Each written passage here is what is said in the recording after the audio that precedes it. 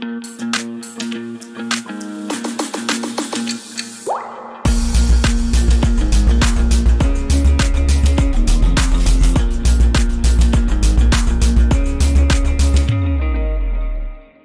case series may refer to the study of a single patient, and that sometimes is called case reports, or sometimes it might be a small group of patients, and this is what's scientifically or technically the proper term for case series. So case series, probably it's usually refers to a small group of patients, and if we're studying only one single patient, it's called case report. But a lot of people confuse these two terms, and they call both of them, the case report and the case series, they call them case series. However, so moving on, this type of study is purely descriptive and cannot be used to make inferences about the general population of patients with that disease. So it's basically only to describe certain events, but that's it. We cannot make any inferences about the general population of patients with that disease. Studies of this type may lead to the formation of new hypotheses. So we just might come up with hypotheses based on what results and just basically do more studies to confirm the hypotheses we have. On the basis of the information obtained, analytical studies such as case control studies or cohort studies could be designed to investigate a possible link between the disease and its risk factors after us getting a direction of a certain relationship or a generalization from conducting a case control. So another way of addressing this or trying to explain it, we have the case series. We said it's purely descriptive. We cannot make any inferences. So after we do that and we get certain results, we might need to conduct more analytical studies, such as the case controls or the cohort studies. That's just to investigate a possible link that we thought, or we came up with a hypothesis that it might be present between a disease and certain risk factors. The case control studies compare rates of exposure to risk factors for a specific condition between subjects who have that condition, who we call the cases, and subjects who do not have the condition, and those are the controls. So the controls are the subjects who don't have the condition, and the cases is the subjects who have the condition. And the case control studies compare rates of exposure to risk factors between the cases and the controls. So if you look at so here in this table we have cases and we have controls. Cases are subjects who have a certain condition, and controls who don't have the certain condition. As a part of a case control study, the cases and the controls should have very specific definitions. For example, the time period for the condition to develop, diagnostic criteria for the condition, population of interest, and other potential contributing factors should all be identified and described. Now, once cases are identified, controls from a similar population with similar chances of developing the conditions are chosen. So we identify the cases, then we will need to go and get controls from a similar population who have similar chances of developing the condition. Each selected subject is then evaluated through time to assess the status of exposure to risk factors. And then the data we obtain, we sort it out in 2x2 table. And the reason why we call it 2x2, it's 2x2, the yellow in the video and the lesson here that you're looking at. It's because you only get 2x2 values, or basically a total of 4 cells, and this is all of your values are within it. Now once we fill in these 4 cells, we can calculate what's known as the odds ratio. So the odds ratio, we calculate it to measure the association between the exposure factor and the outcome.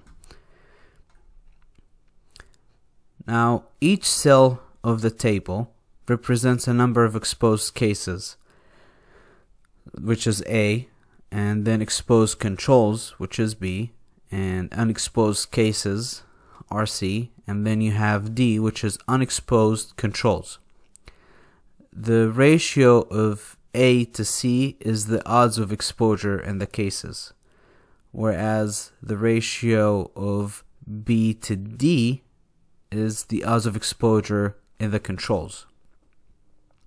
A to C, again, it's the odds of exposure in the cases, and B to D is the odds of exposure in the controls. Now, the OR, or the odds ratio, is the ratio of the two odds. In other words, the odds of exposure in cases to the odds of exposure in the controls.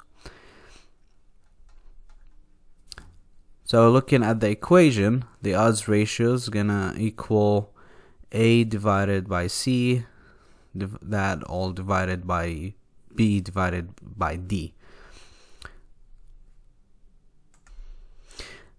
Now, as we said, the OR measures, or the odds ratio measures the association between the exposure to a disease risk factor and the disease outcome. So this odds ratio significantly greater than 1, that indicates that those with the disease are more likely to have been exposed to the risk factor than those without the disease. An odds ratio of 1 indicates no association between the risk factor and the disease outcome.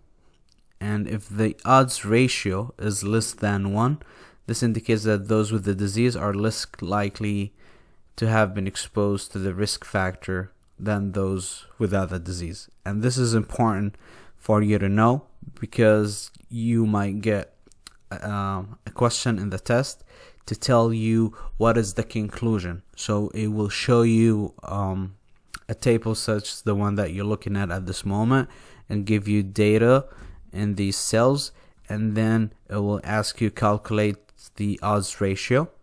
Then it will ask you what it means, the odds ratio of 1, or if you got an odds ratio of more than 1, what it means.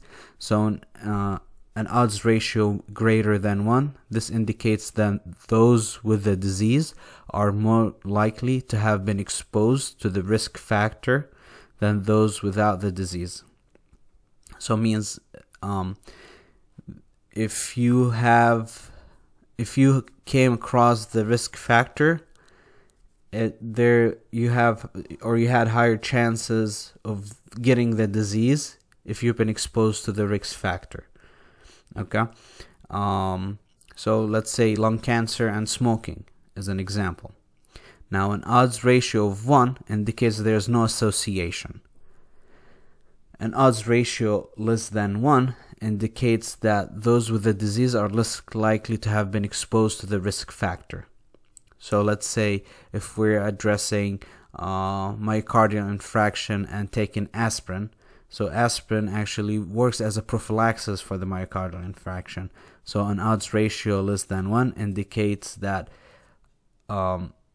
if you have myocardial infarction, there is less chance of you might have gotten aspirin as a prophylaxis. So case control studies are usually faster and more cost effective than the cohort studies. They are particularly useful for the study of a rare disease because they guarantee a sufficient number of cases with the disease.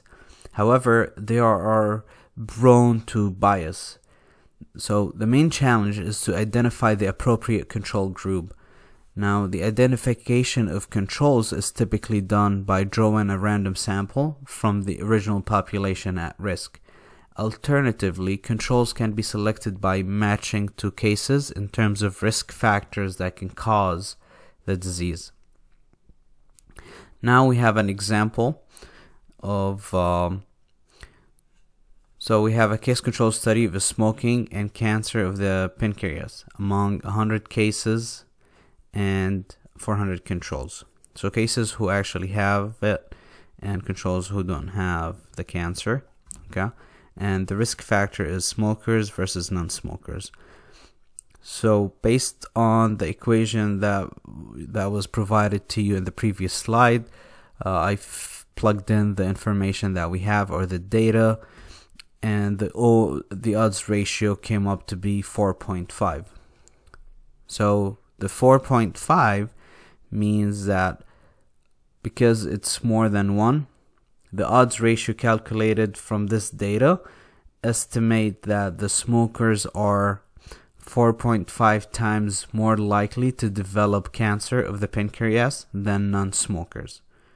Okay, so this is or basically in another terms, patients who've been smoking or have been exposed to smoke, they have higher chances of developing lung cancer, or patients who have lung cancer, there are higher chances of them being exposed to smoking compared to the patients who don't have lung cancer or the pancreas cancer.